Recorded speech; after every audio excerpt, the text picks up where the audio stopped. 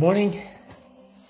Good morning and welcome to the weekend. Welcome to Friday, the 10th of May, 2024, to Peace Through the Word Daily Devotional Ministry of Peace in the Valley Lutheran Church, Benson, Arizona, in Cochise County of the United States of America. I'm Pastor Ron York of that congregation. It's a Lutheran Church Missouri Synod congregation, and so good to be able to welcome you to the weekend and to this daily devotional piece of ministry. Today, Dr. Martin Luther is going to talk to us about the subject of knowing God. And let me ask you, do you think you know God? Well, let's see this morning and see if we do and see how that applies to us as we begin our weekend in the name of the Father, the Son, and the Holy Spirit. Amen. So, my brothers and sisters, this is truly the day that the Lord has made. Let us rejoice and be glad in it. From the rising of the sun to its setting, the name of the Lord is to be praised. So better is one day in your courts than 1,000 elsewhere. I would rather be a doorkeeper in the house of my God than dwell in the tents of the wicked. So make me to know your ways, O Lord. Teach me your paths and sanctify us in your truth, because your word is truth. So from the rising of the sun to its setting, the name of the Lord is to be praised. So glory be to the Father and to the Son and to the Holy Spirit, as it was in the beginning, is now, and will be forever. Amen. The Lord God is our strength and our song, and he has become our salvation. With joy we will draw water from the wells of salvation, and we will say in that day, give thanks to the Lord, call upon his name, make known his deeds among the peoples. Proclaim that his name is exalted. The Lord God is our strength and our song, and he has become our salvation. So sing praises to the Lord, for he has done gloriously. Let this be made known in all the earth, and shout and sing for joy, O inhabitants of Zion. For great in your midst is the Holy One of Israel. The Lord God is our strength and our song, and he has become our salvation. So glory be to God, to the Father, and to the Son, and to the Holy Spirit, as it was in the beginning, is now, and will be forever. Amen.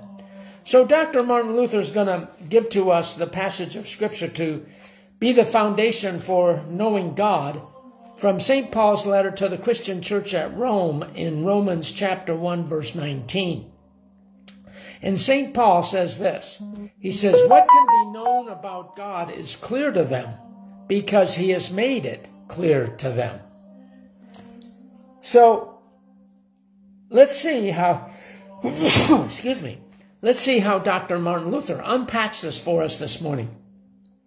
We are so horribly corrupted by sin that on our own we are no longer aware of God. We have strayed from the righteousness of the law, and we've fallen into a pit of lies. And brothers and sisters, we have.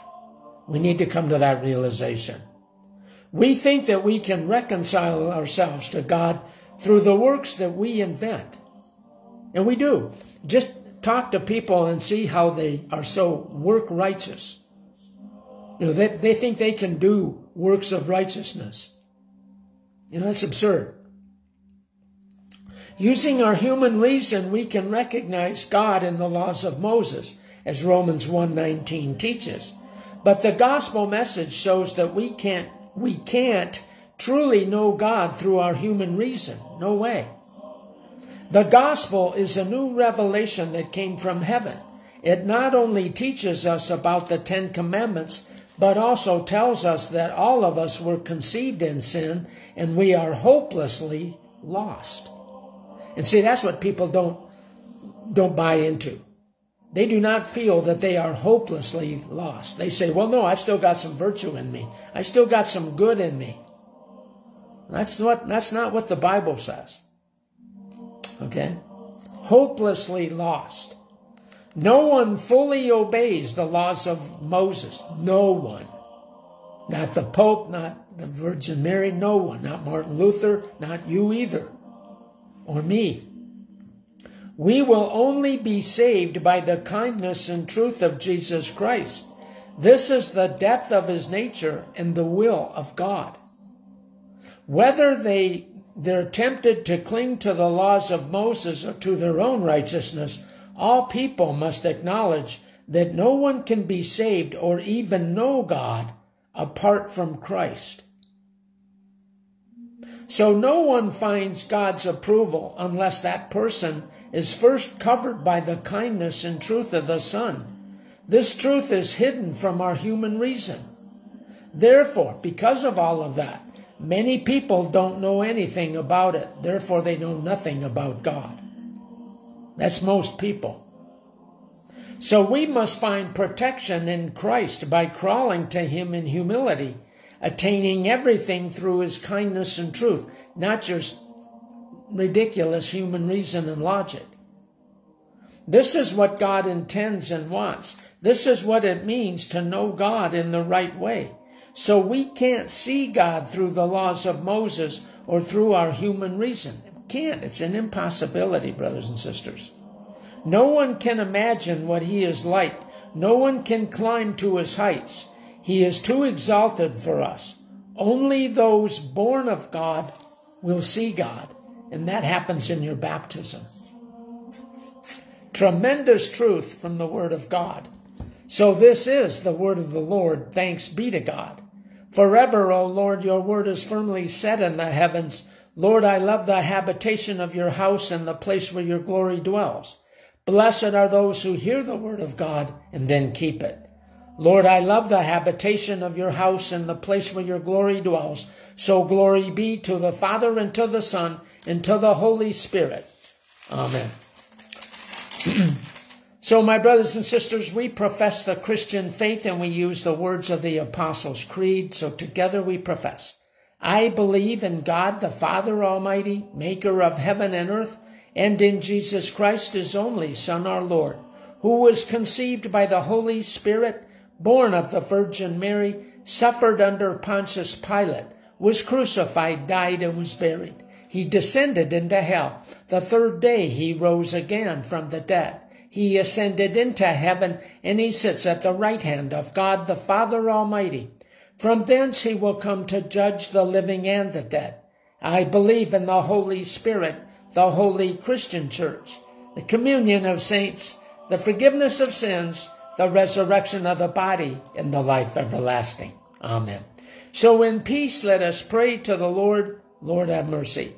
For the gift of divine peace and of pardon with all our heart and with all our mind, let us pray to the Lord.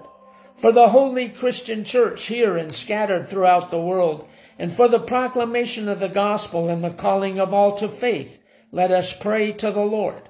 For this nation, for our cities and communities, and for the common welfare of us all, let us pray to the Lord. For seasonable weather and for the fruitfulness of the earth, let us pray to the Lord. For those who labor, for those whose work is difficult or dangerous, and for all who travel, let us pray to the Lord. For those in need, for the hungry and homeless, for the widowed and orphaned, and for those in prison, let us pray to the Lord.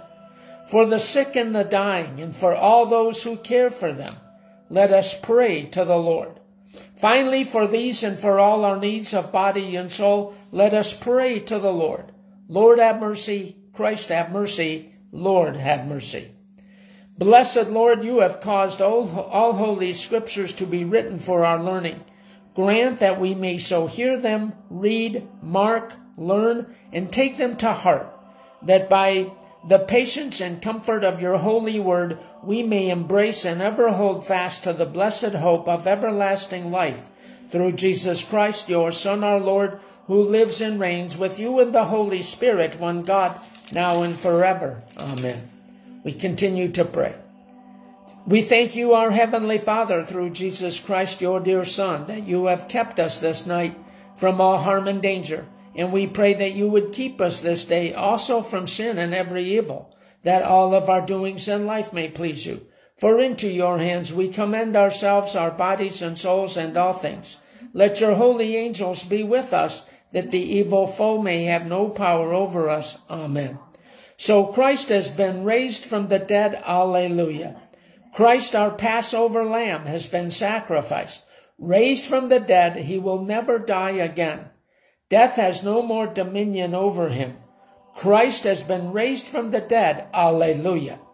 Dying, Christ dies to sin once for all. Living, he lives to God. Count yourselves as dead to sin and alive to God in Christ Jesus our Lord. Christ has been raised from the dead. Alleluia. So let us bless the Lord. The Almighty and merciful Lord, the Father, the Son, and the Holy Spirit, bless and preserve us. Amen. My brothers and sisters, again, thank you for chiming in this morning to Peace Through the Word. I pray it has blessed you, inspired you, and given you genuine, real peace today. Beautiful day here in southern Arizona, so I pray it's a beautiful day wherever you might be worldwide. I convey all of our Lord's blessings to you in abundance and wish you all tremendous blue skies.